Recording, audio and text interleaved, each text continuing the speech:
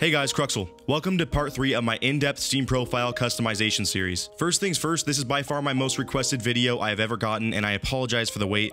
Thank you so much for being patient for those of you that have been waiting. It's a lot to cover, and I wanted to make sure I did right by you guys by making the best possible tutorial I could, so that's why I've been putting off making it for so long. This video is most likely going to be my longest video yet, and I will include timestamps in the description below to jump to different sections that I cover in this video. Before I jump into everything today, if you missed my previous 2 episodes of this series, please go back and watch those right now, as I will be glossing over certain aspects of the process, as well as using tools that I mentioned in those videos without much explanation in this one. So today, as promised, I will be going over how to animate your Steam profile artwork showcase. This is the main thing that people want in a profile, as it just takes it one step above those who have still images, and you can really get creative with things, allowing you to have a special one-of-a-kind Steam profile. The main methods that I use and go over in this video do require the use of Adobe Creative Cloud programs such as After Effects and Photoshop, and that is only because these programs will allow you to achieve the best result. My goal is to help you guys get the best looking profile possible, and that's just how it needs to be done. This is not meant to exclude any of you who can't afford these programs, so I apologize that it has to be done this way. I am going to, however, show you a popular free way of making artwork in this video as well later on, and although it may be more limited in terms of options, it still is very good looking when done correctly. That will be later on in the video though, like I said, and there will be timestamps in the description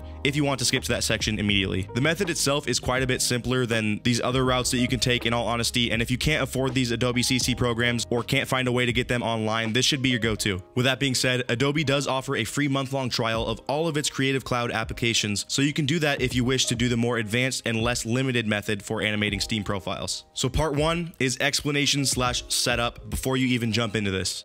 When making an animation for your profile, there's a few key things you need to know before getting started. The process is simple, but the execution is where things can get a little time-consuming and a bit confusing. You must first pick out a Steam background and get a cropped image of the background for your Steam profile using Steam.design.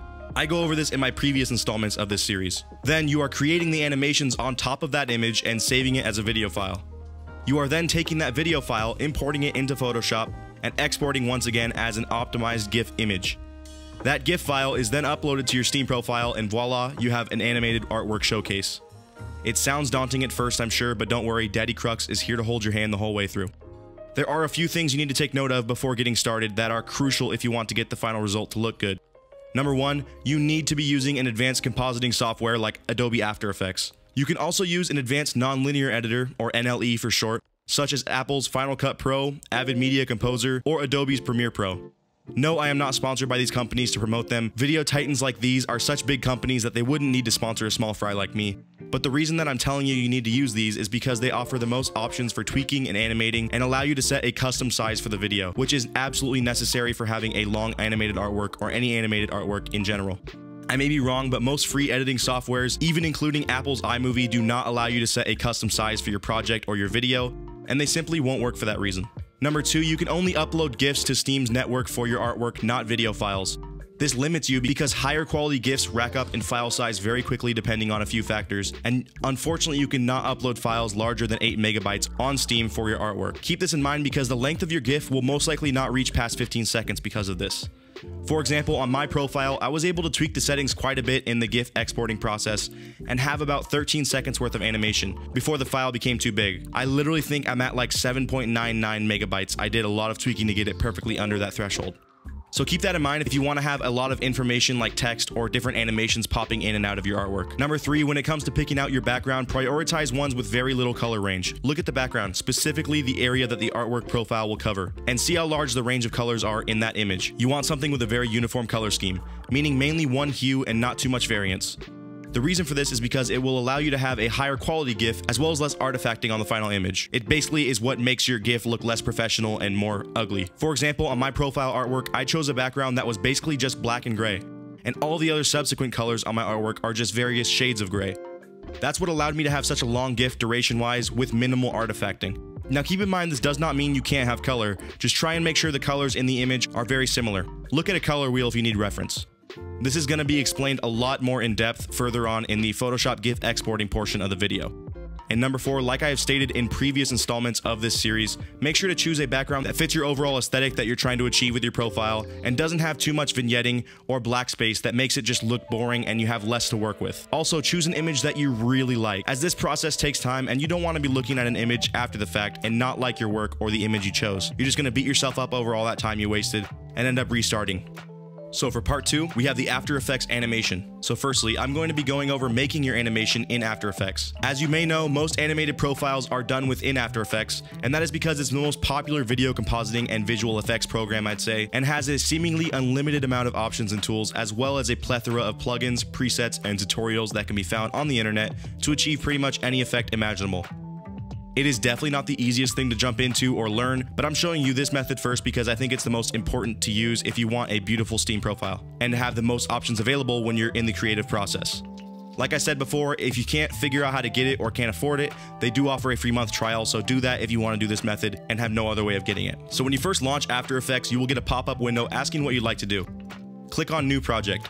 The next step depends on the image you're using for your background of this main artwork. Assuming you have downloaded a zip folder from your artwork from steam.design, which I go over in a previous video, unzip that folder to a location that you can remember, and right-click on the main artwork image that should be titled artwork_middle, assuming you haven't renamed it. That's the main profile image that you're going to see on your artwork, the biggest one out of either the 2 or 4 that you choose, depending on the settings. When you right-click it, if you're on Windows, click Properties and then go to the Details tab, and you will see listed under Image the exact pixel dimensions of the image in both width and height. If you're on Mac, go to Finder and navigate to the image. Right-click or control-click on it and select Get Info. Then expand the More Info section to see the dimensions of the image. If you're doing a square artwork, it should always have a height of 506 pixels and a width of 506 pixels. On Steam.design, you can click the bottom and drag it, so there are tons of possibilities what the height of your image is if you have a long artwork. So one thing that is certain is that no matter what, it should always be 506 pixels wide. The height is what would change. So once you've found those dimensions, keep track of them by writing it down or copying it. Go into After Effects, click Composition in the top taskbar, and then click New Composition. Name it whatever you'd like, and make sure the preset is set to custom. Uncheck the box below that says Lock Aspect Ratio because it's going to try to lock it into a 16:9 format, which is most commonly used in film and on YouTube in general and any media creation. And enter in the exact pixel dimensions of your image you are using in your artwork. So if you do 506 by 506, it will end up as a square, and if not, you are going to use your other dimensions that you copied earlier. So for my example image that I'm using in this video, it is 506 pixels wide by 712 pixels tall. So that's what I'm going to set it to. For frame rate, you can set that to whatever you'd like. I will say though, the higher the frame rate, the larger the final GIF will be, because the GIF is basically combining all of those frames into the file. So if your image is super colorful or you're going for a long loop, set that lower to be sure.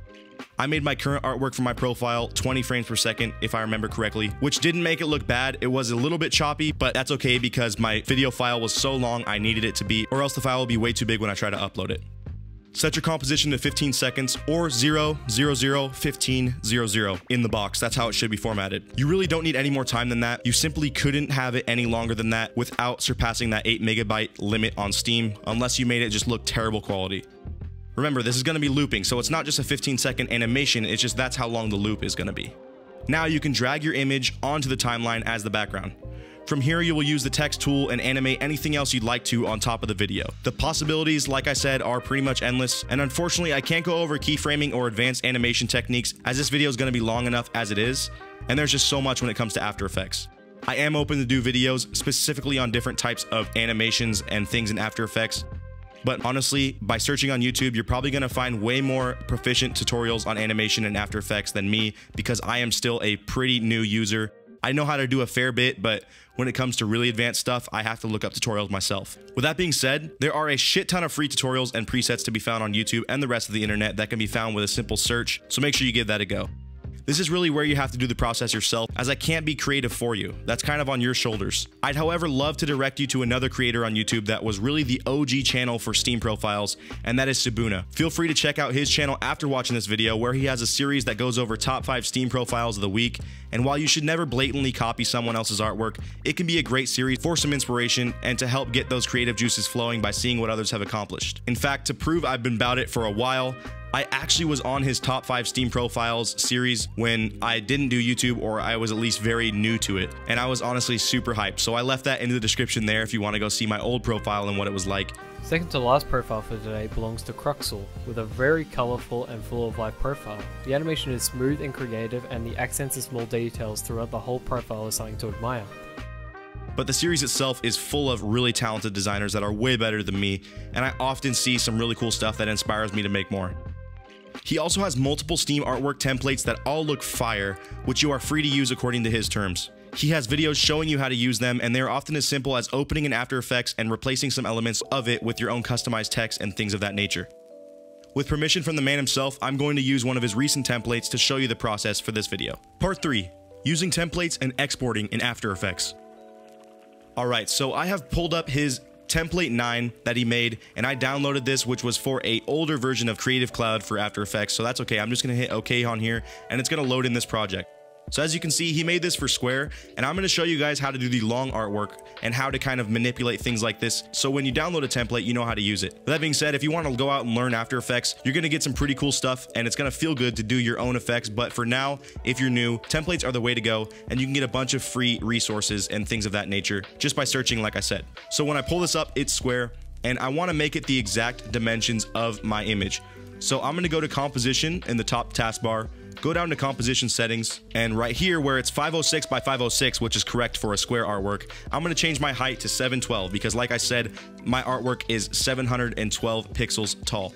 I'm going to keep the frame rate at 30 because this is only a 10-second loop, and I think that's going to be fine in the final image in terms of size. So I'll click OK. And now, as you can see, when I zoom out by just scrolling on the actual composition window, you can scroll up and down to zoom in and out. You can see it's the long size. So to make sure it matches up, I'm going to click my artwork and drag it onto the timeline here. And it's probably going to put it over my artwork. So I'm going to click it and drag it under because this is sort of a hierarchy of how things are organized. Now the image is under there and it is the perfect size. When I go through and see the corners, it's all lining up perfectly. You don't want any black pixels or background that's just not showing the image because that's going to make it look shitty and unprofessional. So right here it says click here to edit text. So how most things work is it's going to be a composition file where they basically made the template and you just edit the different aspects of it. So I'm going to double click that and it'll bring me into the composition window. So to get back to that, all you need to do is click back to the top left. It says render comp to go back and forth there. So you can see these are my different things I'm working with. And basically how After Effects works is a composition is different from the final render or the final scene. This is just the different aspects of the text that I'm seeing right now. So I'm going to click this and go to edit outline. I'm going to double click that and it's going to pull up the text thing. I'm just going to put in Cruxel. I like this font already. You can change the font as well, but make sure you keep track of the exact changes that you have because you have to also go into the fill here. Double click that, it goes into edit fill. And now when I click main fill here, I just type in Cruxel as well. And that's because that's the white fill. If not, it would just show up as name flashing over my name. So we'll go back to the top left here, like I said, and go back and just watch it so far. So there, that looks pretty fucking sick. Now you can also change the bottom text here. Everything is customizable in his presets, which is awesome. I'm going to say shout out Sibuna with a little heart. And now when I go back to my full render, you can see it says that. So now if I want to move this, you just make sure you're on the move tool. And if you want to align it, you go to window, turn on align, and it'll bring you this little window in the bottom. And you just click this horizontal center alignment to make sure it's all centered because as you know, you want that all centered. So I kind of like the text there up in the clouds for this image. And I'm going to keep it that way. So we'll go through and press play and watch the full thing. Again, this is a 10-second loop. A pretty simple effect, but it looks clean and just having it animated elevates it just that much more. So I like it, but I'm also going to resize this. So we're going to click it and hold shift. So we're going to resize that, make sure it is aligned in the middle again and watch it right here. Perfect. That's cool. And this perfectly loops, so I don't want to change it. But if your composition is more than your actual clip, just click this work area and shorten it to the very end. And that way you're not going to have a bunch of just blank screen at the end of your render. So you're going to go up here to File, Export. You can add to the Adobe Media Encoder queue, which is going to render it a bit quicker. Or if you just have After Effects and you didn't download the trial or own Media Encoder by Adobe, you can just add to your render queue right here. Honestly, just keep it on the best settings. You can rename it to whatever you'd like. I'm going to rename it to Example Artwork and click Save. So then you just go to the right here, click Render, and it's going to do its thing. This one's going by super quickly because there wasn't too many effects. As you can hear there, it finished, and there's just so much you can layer on here. Just make sure that you keep in mind a couple of simple things. Your composition is different from the final render, so preview it in this. And this is a hierarchy here, meaning whatever's on top is going to be seen on top of other things. So if you're stacking effects, do so accordingly with this actual hierarchy here on the side. So that wraps it up for the After Effects portion of this video. Make sure that before you move on from After Effects though, save your project. You should be doing that regularly anyways. And that's so you can go back and fix any issues you might have during this next step or change text and things of that nature. Save it in a location that's easy to remember and access. Simply saving it though won't actually create the video, so you do have to render that footage out via After Effects or Media Encoder like I said before you can move on to Photoshop. And if you don't save and it crashes, you can lose some precious time and work. I've learned this the hard way multiple times and I still forget sometimes. So I just wanted to help you guys remember. Now on to part 4, which is the Photoshop GIF exporting / settings overview. And it will be the same process with any video file you use, so you guys do not have to use After Effects. That was just the example I shown you. But like I said, you can use other non-linear editors like Final Cut and things of that nature and get the same effects. So this is what you actually do to convert the video to GIF. There are online websites to convert video to GIF as well as free programs you can download, but nothing comes even close to Photoshop in terms of the options available when you're converting, and the GIF will without a doubt look worse when you use something besides Photoshop. So to start, find your video file that you just exported of your artwork and drag that down into Photoshop. It might load for a second and say reading video format or something along those lines, and once that's done, it's all loaded in. A timeline window should appear at the bottom as well as the current frame of your video displayed in the workspace. And it might look really pixelated, but that's normal. It's not going to end up looking like that in the end. That's just to save RAM, since working on video in Photoshop eats that shit up like you would not believe. The entire process of animation was done earlier in your compositing software or NLE, so you don't have to do anything to this in Photoshop. Just go up to the top left and navigate to the file in your top taskbar. Click export and then save for web, in parentheses legacy. If that does not pop up for you or is grayed out, you can hit Alt-Shift-Control-S to bring up the same menu. And that pops up the Save for Web interface, which is what we're going to use to export as a GIF. There are a lot of settings in this interface, and I'm going to go kind of in depth in all of them so you get to know what they do. I am also going to link a video in the description that goes really in depth as well on making really high quality GIFs, where you can find some valuable info on these settings, but it honestly doesn't help too much to have the best settings when you have a certain threshold to be under for file size like we do when making these artworks. First things first, make sure the file type selected up top is set to GIF, not JPEG or PNG. Next, go to the very bottom right and set your looping option to forever. This makes it to where you can easily preview your GIF in this window on a loop, as well as have it loop in your actual profile when you post it. If not selected, it will just run its course once and then pause on the final frame, turning it into a still image, so that would kind of ruin the point of having an animation. At the bottom left of the preview window is an estimate of your file size once you have saved it with your current settings in place. Remember, you cannot go over 8 megabytes for Steam. Also, this figure is not an exact match, but the actual size in the end is pretty damn close. Under that box that you set to GIF, up top is where you're going to choose your algorithm for color reduction in your GIF. Videos rendered in After Effects and other editing suites tend to have thousands or even millions of colors represented in any given frame, but GIFs are different in that they can only support up to a certain amount of colors. So when converting, Photoshop basically chooses the most common colors throughout the image, the amount of which is dictated by your settings, which I will go over in a second, and analyzes all of the pixels that aren't those specific colors and sets them to the nearest match. These algorithms all have different looks and produce different file sizes, so play around with what looks best to you, but I'd recommend sticking to adaptive if you can. That's what usually looks best for me. You can see how the different algorithms affect the image by looking at the live preview, and just click the play button in the bottom right and it should start looping through and you can see and go through each one of them. Really focus on where the lighting or color changes drastically in the image, as all GIFs have that sort of cloudy look that you're trying to minimize by changing these algorithms. To the right of that box is where you select the amount of colors to be used in your GIF. The more colors you allow, the smoother the image looks and the less banding you're going to have as a whole. Banding is the term for the harsh separation of colors that you see once the colors have been reduced for your GIF file.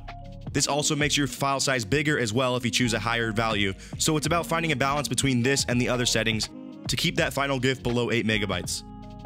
256 colors is obviously going to be the best, but 128 should suffice as well, and I really would not recommend dipping below 64 colors as it starts to look really bad. If you're old enough, it might even evoke memories of browsing porn on your old dial-up modem back in the day. Can't even discern where that nipple ends and where the boob starts. Anyways, the long box under that next to the dither option, which might be grayed out currently, is where you set your dither algorithm. With no dither, it keeps the GIF the way it is currently and doesn't change anything. That's why the dither intensity setting is grayed out if this is selected. This is nice to have off for file size reasons, but it makes the transition from color to color look harsh, giving off a sort of wave effect, which is once again called banding. Dithering places and rearranges pixels with 2 different colors to give off the effect of a third color being present in between them. It kind of tricks the eyes and makes the colors in the image blend together more smoothly. There are 3 algorithms to choose from, and much like the color reduction algorithms, they each give off a different look and have different file sizes as a result. Depending on the colors in your image and how it looks with your current color reduction algorithm, you might not even need to dither. Sometimes it truly does look better without one. Once you apply the dither, it smooths out the transitions of color, but it also adds a sort of pixelated look to your image. You can click the plus icon in the bottom left of the window to zoom into your image and see how closely each algorithm affects the look once again. Adding a dither can greatly increase your file size as well, and it might bump you over that 8 MB threshold, however, even though it is going to improve the colors in your image. Going to the window to the right and setting your dither intensity can decrease the file size, or if the dither effects look a little harsh, you can turn it down. I found that even lessening it to 99% as opposed to 100% can cut the file size nearly in half. And under that, make sure transparency is checked on. It shouldn't have an effect on your file whether or not it's on, but having it on decreases the file size. Keep the matte color to the right of that set to white. The next option is your transparency dither algorithm. Just keep that set to no transparency dither, since you should not have any transparency in your image in the first place. The interlaced option below that should be unchecked as well, and the web snap threshold should be kept at 0% if at all possible, but increasing it can allow you to have a bit of smaller of a file size. Whatever percentage you have it set to tells Photoshop how much it's allowed to shift the colors in your image to optimize it a bit more. So while having it high may lower your file size, it will start to distort your colors and make it look really bad. Lossy, the other box right next to that, is another useful tool for cutting file sizes, and the percentage you set that at tells Photoshop how much data it can delete from the image basically. You can usually get away with up to 15% or so on this setting before you start to see noticeably worse quality in the image. When it comes to the final efforts to decrease file size, I'd increase your lossy intensity before increasing web snap in that order because that will reduce your file size and get you the cleanest image. The convert to sRGB option below that should be turned off, and you can keep the preview and metadata information set to their defaults. Below those settings is your color table where you can see which colors Photoshop has selected as the most prominent and the only colors that are actually displayed in your GIF at this point. You can manually go in and change colors by adding or removing them, but that is something I don't personally do, nor is it a simple task. And usually the quality gain in the end is not worth the effort either, so leave it be. The table is great for reference though when deciding on how many colors to allow in your GIF. The image size portion of this menu should remain untouched, just leave those at defaults as well. And just make sure that the width and height dimensions match up with the original dimensions you got when you checked your starting image earlier on in the tutorial. Remember, no matter what, that it should always be 506 pixels wide. Now that all the settings are explained, make sure that the estimated file size in the bottom left is below 8 MB. If it isn't, like I said earlier, you really just have to toy around with the settings I mentioned above and find a balance between quality and file size. If you play around with all of it and you cannot get it under 8 MB without having a terrible looking image, go back into your editing software and either change the duration of the clip, or better yet, just lower the frame rate and re-export. You will have to re-render that new video, drag it into Photoshop, open up this Save for Web menu all over again, so it is super time consuming, so make sure that you're generous at first when you're making your video in terms of having a short duration and limited range of colors like I was saying. Sometimes no matter what you try, the file size is just too big. At that point, you just either have to take the L and export a low quality GIF or restart the whole process. This is actually one of the reasons I decided to revamp my profile earlier this year, was originally I chose a background that had a ton of different shades and colors and the quality of the GIF was just not up to my standards. So once you have the estimated size under 8 MB and it looks how you want it to look, double check that the looping option is set to forever and click save. The format should be set to images only and you can name it to whatever you want. Once again, keep it in a place that you can find it and access easily in your files later on. Part 5. Uploading your artwork to Steam. Finally, ladies and gentlemen, we have reached the promised land. The work is done, assuming you have no typos or errors and are happy with the final GIF result, you're all ready to go. Once again, I will mention that the uploading process for this artwork is super simple on Chrome if you use the Steam.Design Buttons plugin. It is free and 100% safe, and you can find a link for it in the description below. Once you've added the plugin to Chrome, navigate once again to your Steam profile, click on Artwork on the right side menu, then Upload Artwork, and select Not Game Specific to ensure that your artwork doesn't get removed by some GameHub moderator. When you select a file, a button should appear to the right of the title box that says Upload a Long Image. Click that before you finalize and post this artwork, and it will inject the necessary changes to the web page to allow you to upload the full long image properly. If you don't trust me or don't want to install the plugin for any reason, you can manually go into Inspect Element on the page by hitting F12 and input the changes for the web page yourself. I'm not personally going to go over that in this video because you can find it easily elsewhere and it's a cumbersome, outdated process. If you have Square artwork, you can just upload the artwork like normal, but if it is longer than 506 pixels, you do have to use one of these methods to upload it or else it simply won't work. Name your work, fill out a description if you'd like, and check the box at the bottom to certify you made the art. Visibility must be set to public in order to use this in your showcase. Now just click Save and Continue at the bottom and you're good to go. Change your profile background in your settings as well as make your primary artwork slot that new image And it might not load properly when you're choosing it. It'll show up as a thin line maybe. But once you save it to your profile, the changes will be made and it will look normal and proper once it's done, assuming you did everything correctly. You can use the Steam.design buttons plugin to upload the side image for your profile as well. Just undergo the same process with either a still image or GIF if you choose to animate your sidebar or image like I did. The image should always be exactly 100 pixels wide for the sidebar as well, and should share the same height as your main artwork. Part 6. The free alternative for artwork. So for those of you who don't want to undergo the large process I just mentioned previously or don't have access to these programs required to make an advanced Steam artwork, there is a very popular free alternative as well that can produce an alright looking result with much less effort. You are, however, stuck with very little options for customization, as well as the fact that it's not very unique at all, seeing as many people use the same method and there's only so many different looks you can achieve with it. Simply download your zip folder of your artwork from Steam.design. Once that is unzipped to an easy to reach location, open up your web browser and go to giphy.com/create. That's giphy.com/create. Alright guys, so we are on the Giphy website right now and I'm going to show you how to make this very easily for free. You're going to go to choose photo or GIF and select your artwork_middle file. It can be any length, you can have it as a long artwork still, and it's going to pop up this menu for you to customize it. So this is where I say you have a pretty limited amount of options. I mean, you do have these different styles and you can achieve good effects. There's only a finite amount of combinations you can do, and once you see this and know of this method, you're going to see a lot of profiles doing the same thing. People aren't very original when they do this, but it is a free way to do it, so it's still a viable option. So I'm just going to enter my name and you can choose the font here. I don't know why you would ever go with like Comic Sans or even this bullshit, but Pixel usually looks pretty good. Subtitle looks pretty clean. I'm probably going to go with Subtitle. You can resize it. It's a very simple to use menu system, which is nice, super simple and straightforward. And then at the bottom, you have your animation. You can have it still, but like I said, this is an animated profile, so you want to add some cool shit to it. So we can have a 3D sort of wave effect there. Rainbow, this flashing thing. The other thing is the loop on these is like half a second. So you're not going to be able to have a very interesting long animation, and a lot of it looks pretty simple. The glitch does look pretty clean. I do like glitch art, so I'm going to go with that for now. You can go over to the stickers tab and find stickers. Let's just look up welcome because I want it to say welcome somewhere. And as you can see, you're kind of strapped with like some early internet trash GIFs. I don't really know what you're expecting from this website, but I mean, we're going to try to find one that looks a little clean. This one's blue and it goes with the theme, so we'll go with this. We'll drag that to the little bottom, resize it. I think you can rotate, maybe? Yep, you can rotate. There's no actual locking guides, I don't believe. We'll put welcome right under my name, and I have no idea if that's lined up in the middle. I'm playing it by eye. It looks pretty darn close, so we'll just go with that. And then you can also add different filters, and that's kind of where you get some good combinations too, but just know that when you change the color like this, it's not going to line up with your actual background very well, so you might want to just keep it like to a bad TV effect, or I can add more glitches to it. That's a bit too glitchy for me. I'm actually just going to keep the name animation, and that's going to be fine, as well as being able to draw on it like Snapchat. So you can do that if you'd like, but I'm not going to personally do that. So then you just go to the bottom right, click continue to upload. You can add tags, but I'm just going to upload it to Giphy.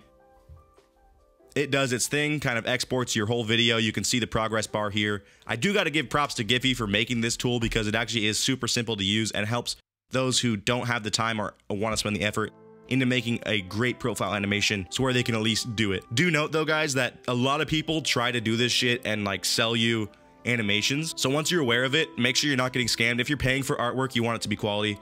So I've seen people charging like $10, $15 per artwork doing this method. I can tell because it's like these stock effects and it just is bullshit. So make sure you avoid that if you can. So then you just right click and you can just save it as a GIF. So just like my previous methods, once you have saved that artwork, you can proceed to upload it using the steps I laid out in part 5 of this video. Refer down to the timestamps in the description below if you skip past it and don't know how to do that. Part 7, outro / final thoughts. So finally, thank you guys so much for sticking around to the very end of this video if you watched the whole thing.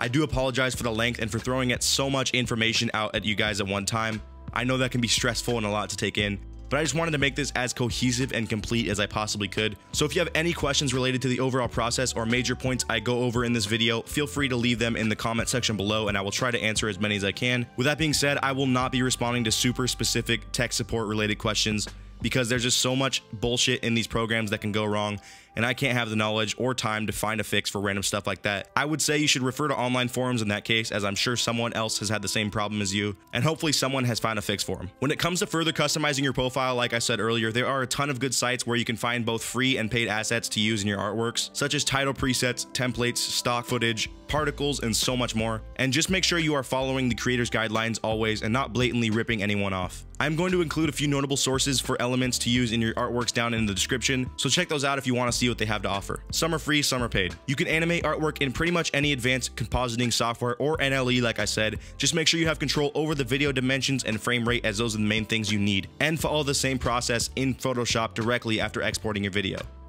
For those of you that stuck around to the very end of the video, I have a special giveaway that I am hosting in celebration of this video, since it took a shit ton of work and I'm really proud of this series. I'm going to make custom artwork for one lucky viewer. To enter to win, click the link in the description and fill out the Google form that I have created. Simple as that. I'm going to pick one entry in a week's time and I will contact that winner via Steam. I wish the best of luck to all of you. Please note that you do have to have at least level 10 so you can have a showcase and your background already picked out and bought.